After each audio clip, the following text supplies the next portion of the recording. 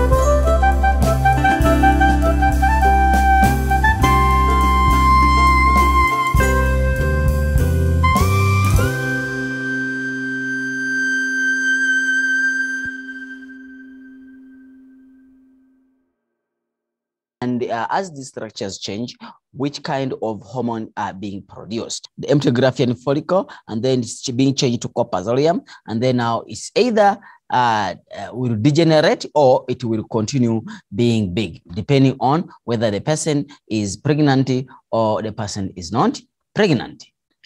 So here we are seeing that the female sex organ, the female sex organs are found in the lower part of the abdominal cavity, the space of the abdomen. Yes, that's the meaning. Are made up of the covering called germinoepithelium. It means that the outside lining of the ovary, we call them germinoepithelium. When you call them germinal, it means that they can have ability to give rise to other structures.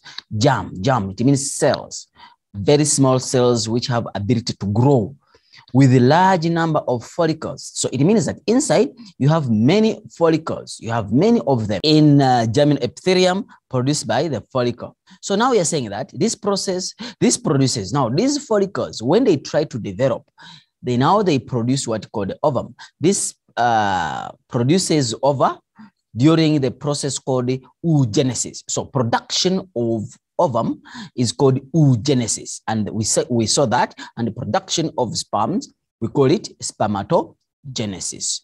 So oo is being derived from the word ovum. When you say oo, it is derived from the word ovum. Genesis means beginning. Yeah, so it means that beginning of the ovum, or the start of the ovum. So the follicle secrete, now once this Graafian follicle develop, Once it develops, as it develops, it starts to produce a structure called a hormone called estrogen. And then now, this estrogen, this follicle, once the ovum is being released, it changes to corpus luteum. And then now the corpus luteum will start to produce another hormone called progesterone. It means that hormone from structure A is going to be estrogen. And then hormone from structure C is going to be progesterone.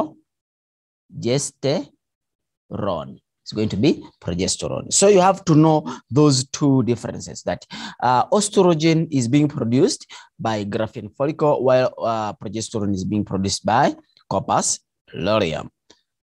Puberty in males. We saw, puberty in males. So if you look at this male, this means that these are the secondary sexual characteristics, the characteristics you obtain which show that now you are what? You are a mature person. Yes. What are some of those characteristics which show that now you are a mature person? So number one, puberty is the period in humans in which they are experiencing the what called a physical change in their bodies in order to be capable of sexual reproduction. So if you see the following structures we're going to be talking about, it means that when you're a guy, and then you are tampering sex, you are going to impregnate someone. And then if you go to lady side, if you're a lady and then you have these characteristics we're going to be talking about in female, then if you tamper with the sex, then you're going to become pregnant. It means that you are sexually mature. However, in the country, you are still young. It's a period which indicates sexual maturity. It means that you are sexually active. You can do sex, but don't forget to stay virgin. All right. In boys, stimulated by testosterone. So you'll find out that in male, secondary sexual characteristics, as we saw that, testosterone is the hormone which brings about this these characteristics. We said that testosterone has two functions, if we can recall. We said that the first one is it brings about maturation of sperms. Number two, it brings about secondary sexual characteristics in male. What are those characteristics? The first puberty change is an enlargement of the scrotum. It means that now the testicles are going to become big.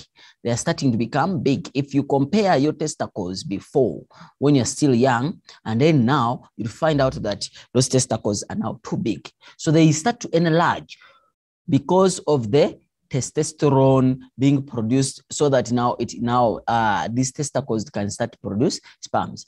As the testes and the scrotum continue to grow, what does that mean? If the testes and the scrotum they develop more, it means that now the person is going to have a big penis. Even the penis is going to enlarge. It's going to become big. I'm very sorry if you have a smaller one. So the growth of pubic hair also, these are the hair you find in on your private parts, and then you find the facial hair, hair under the armpits.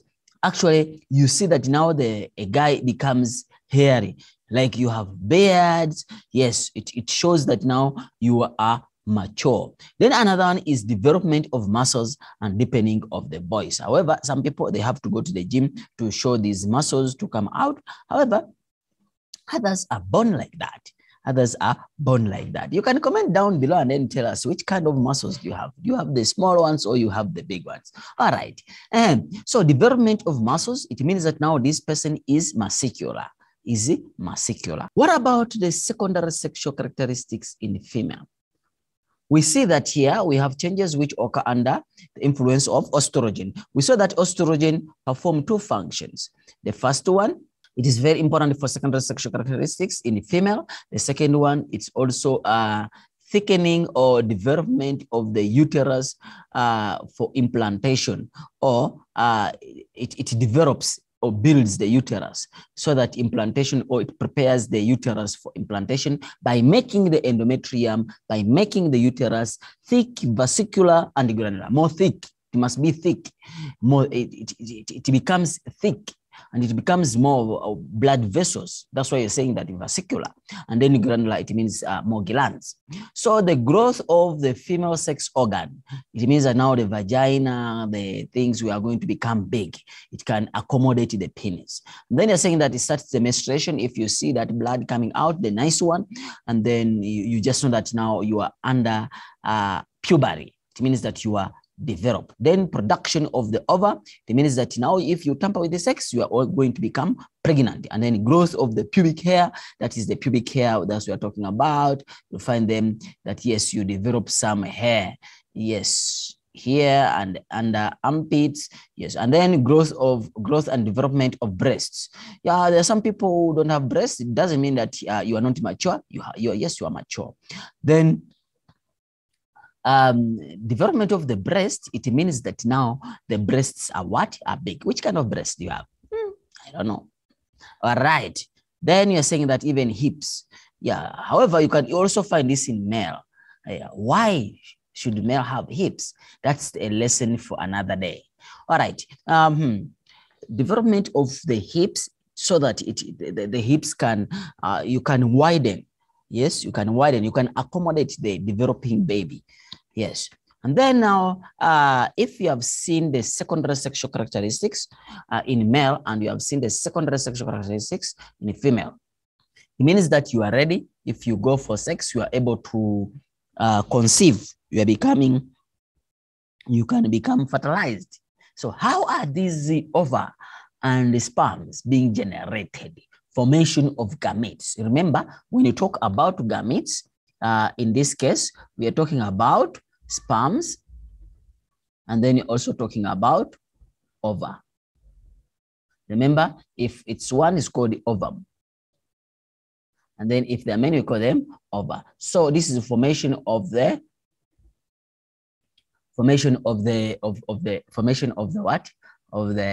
gametes. All right. So now you're saying gametogenesis is the formation of the gametes. Is the formation of the what? Of the gametes. In these gametes, we are saying that it includes the sperms and also includes the ovum. Then during this process of gametogenesis, the germ cell will undergo mitosis. Remember when we talk about mitosis, we are having 4 cells. 4 cells, you have one cell undergoes meiosis 1, and then also another cell undergoes meiosis 1. Yes, so you have one cell to form 2, you have one cell forms 2, and then 2 forms 4. It means that I have 4 cells, but all these 4 cells are haploid. They are what? They are haploid. And then this one is what? Is diploid. That's the meaning. So now, if you have meiosis, you form 4 cells. You produce haploid cells that are directly developed into gametes. Now, these cells, when it reaches meiosis, meiosis 2, these are still cells. They have not yet developed into sperm cells or ova. No, they have not yet developed. So after that, they have to undergo differentiation and then develop into cells with the specific structures. So you're saying that, hence in male, meiosis is an integral part of gametogenesis. It means that in animals, meiosis is a part of gametogenesis or formation of sperms. So this is divided into 2. Number 1, male gametes formed by spermatogenesis. It means that now the formation of spermatozoa. And then female gametes are formed by a process of oogenesis, which means that formation of the gametes in female is called the oogenesis. Formation of what? Of ova. So it means that this is formation of sperms, and then this is formation of ovum. All right, let's look at spermatogenesis in detail. Formation of sperms, the beginning of sperms.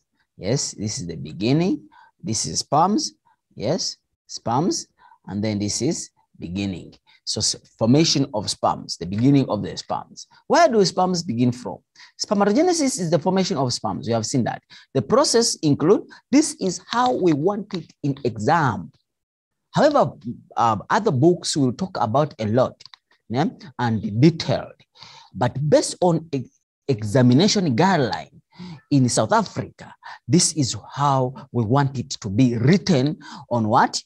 On the paper. So under the influence of testosterone, we give you a tick for mentioning the word testosterone. Yes, the diploid cell in the seminiferous tube. You have to tell us where these diploid cells are found. They are found, the diploid cells, in the seminiferous tubes. Then we give you a tick there of the cell undergoes mitosis, undergoes meiosis. So the word meiosis is also a key point. Then you're saying that to form haploid sperm cells, to form 4 haploid sperm cells.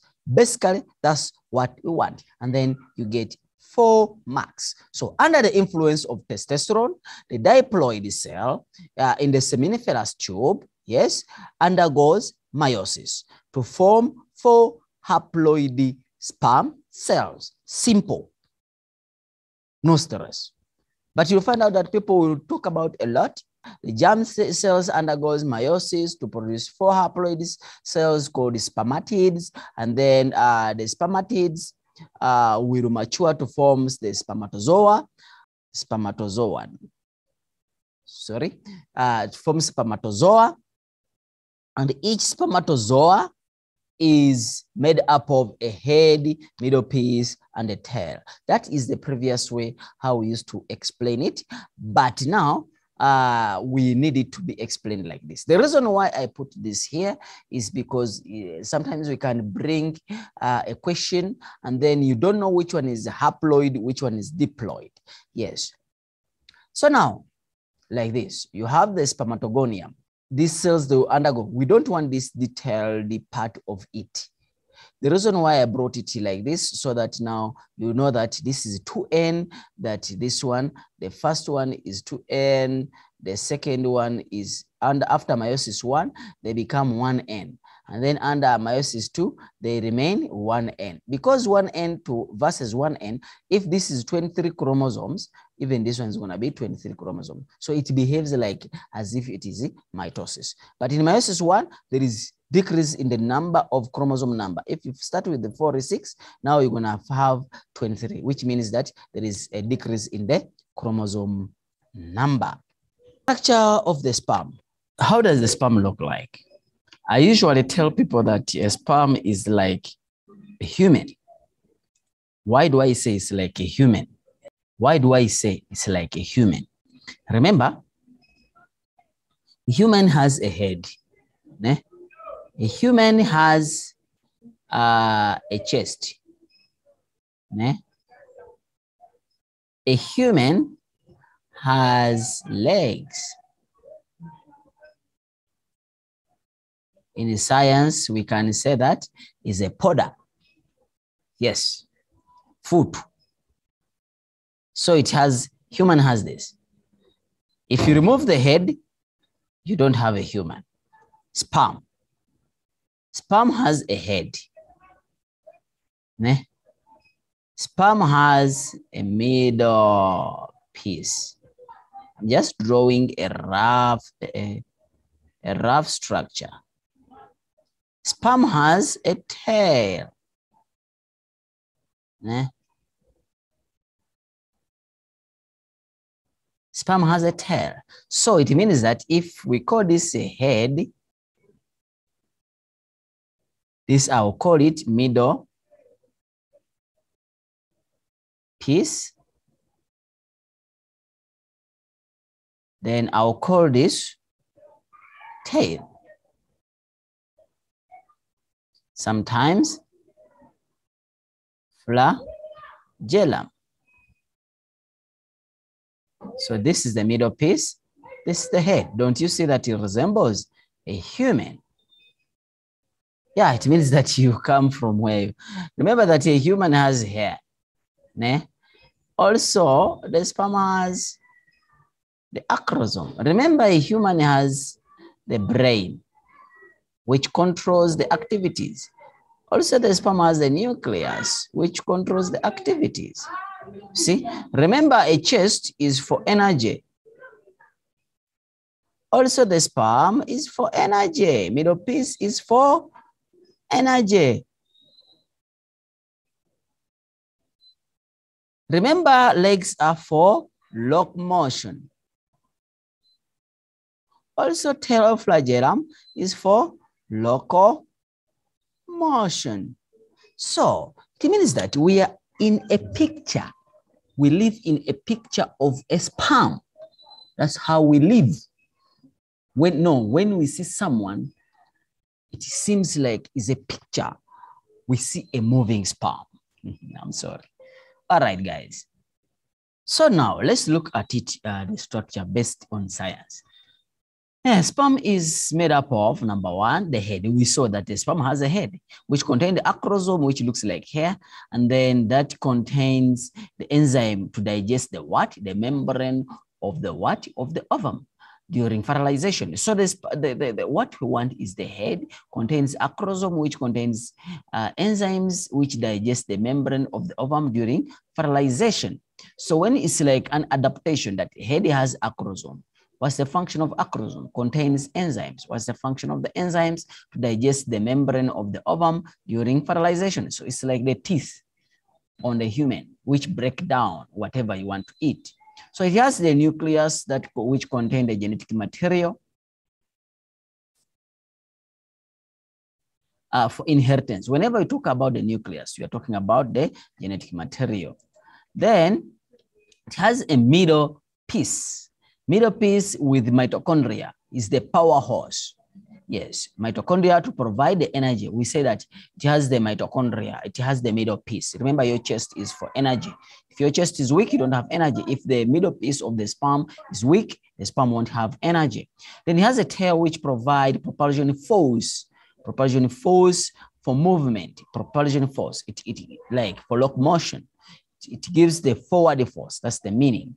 So this is how the sperm looks like. You have a sperm, you have a middle piece, and then you have a tail. Then you're saying that if we bring it in exam, ask you what is A, you have to tell us the acrosome, nucleus, middle piece, and then tail. What's the function of B? It contains genetic material for inheritance. But A, it contains enzymes which digest the membrane of the ovum during fertilization or for fertilization. So you have to know. When you bring questions, you can say, write down the adaptation of the sperm for locomotion. Now you talk about the tail, and then talk about the middle piece. And the function provides propulsion force for locomotion, provide energy still for locomotion or for movement. So they are talking about for adaptation of the sperm to carry out movement. What about adaptation of the sperm for fertilization? Then you can talk about the head, which has the acrosome, which digests the membrane of the ovum, and then you can also talk about the nucleus, which contain the genetic material for inheritance. So that is the sperm. So that is the sperm in detail. Let's look at oogenesis, and then you finalize with the structure of the ovum in detail. So oogenesis is the formation of the ovum. When we talk about formation of the ovum, we saw it. Process of oogenesis include under the influence of FSH. Yes, what happens? The diploid cell in the ovary undergoes mitosis. Diploid cell. We saw them, the germ cells. Under influence of this, of follicle stimulating hormone, the hormone that stimulates the follicle, the development of the follicle. The name is given, gives the function. Follicle stimulating hormone, hormone that stimulates the development of the follicle. This stimulates the diploid cell to undergo mitosis, to multiply these cells, and then only one will start to form numerous follicles. But saying that only one cell inside the follicle enlarges and then undergoes meiosis. So only there are a lot of this, but only one will enlarge to become now the primary oocyte. We just say only one cell inside the follicle enlarges and then it will undergo meiosis. Now this cell is going to start growing under meiosis 1. It means that this is meiosis 1. Yes. And then you're saying that of the 4 cells that are being produced, only 1. It means that now it undergoes meiosis 2.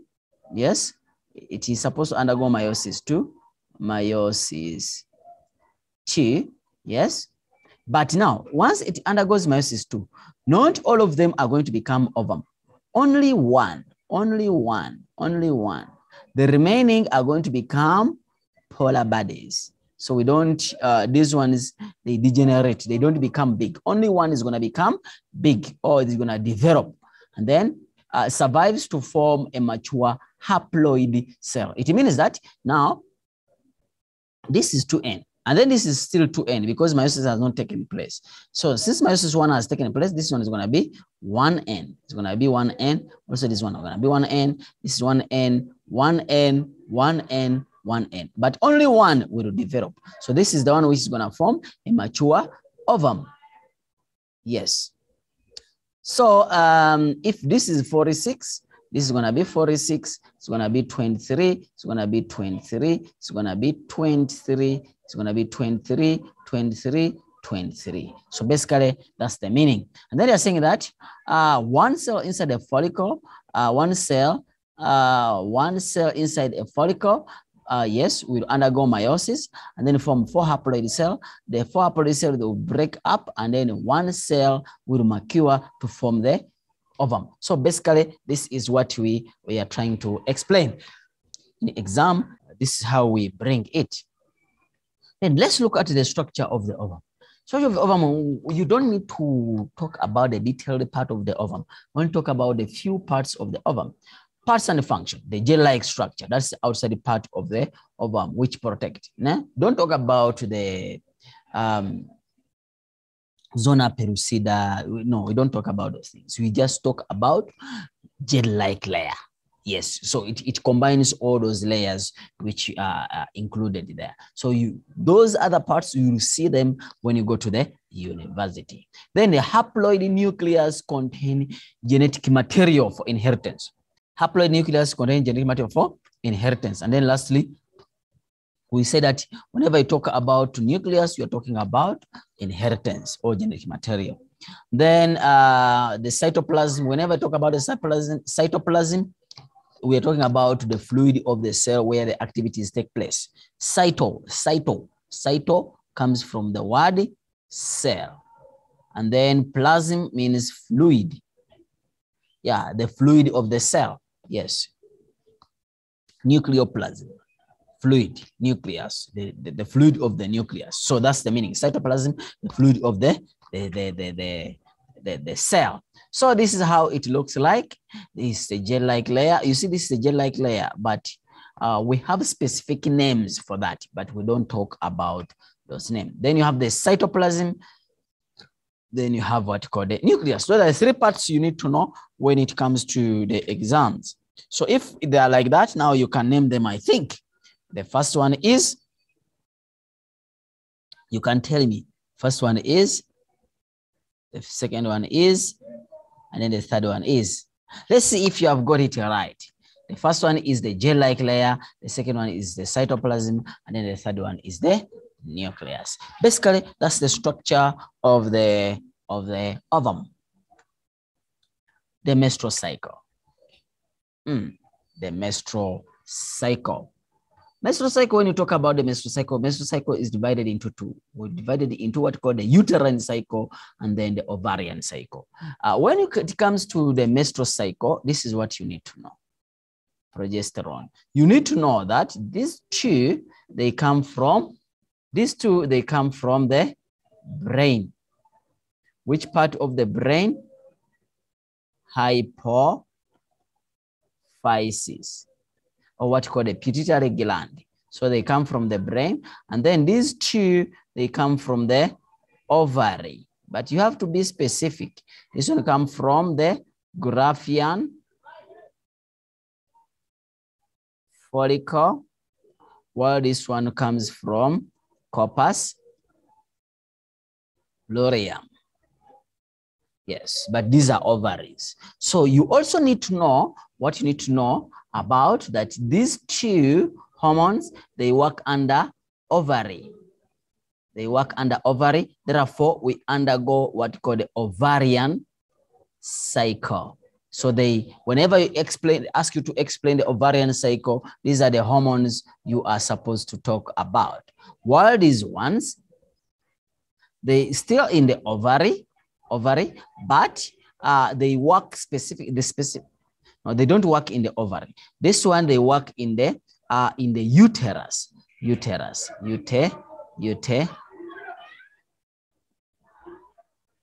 They work in the uterus. So therefore, they are under what you call the uterine cycle. So this is the brief explanation of these hormones and how you need to know. Yes, so now you have to know the function of each hormone. Once you know the function of each hormone, then the ovarian cycle and the uterine cycle and the menstrual cycle is almost done. You need to know that in the brief, you need to know that follicle stimulating hormone is the hormone that stimulates the development of the follicle. Luteinizing hormone, this one triggers ovulation and also changes the empty Graafian follicle to corpus luteum. This one, it's now we are going to the uterus. This one means that it prepares the body for implantation. Yes, for implantation by making the uterus, you see, by making the uterus thick, vesicular, and granular. And then also this one is very important. In maintaining pregnancy, like building a building and then you rent it to someone, the other person will come and maintain it. So it means that estrogen builds the uterus, but the progesterone will come and maintain what estrogen has built.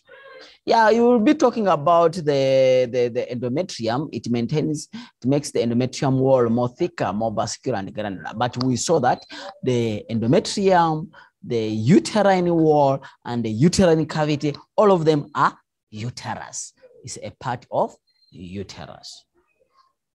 So now if we go back here and we see the ovarian cycle or the menstrual cycle, we shall see that the menstrual cycle is divided into two. As we said, the uterine cycle, it means that this occurs in the uterus or this occurs in the ovary. And then you're saying that we saw this structure, the development from day 0 to day 28.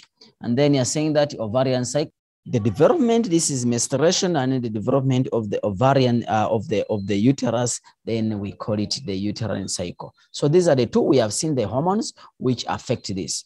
You see, now the blood vessels have thickened and then the menstruation has occurred.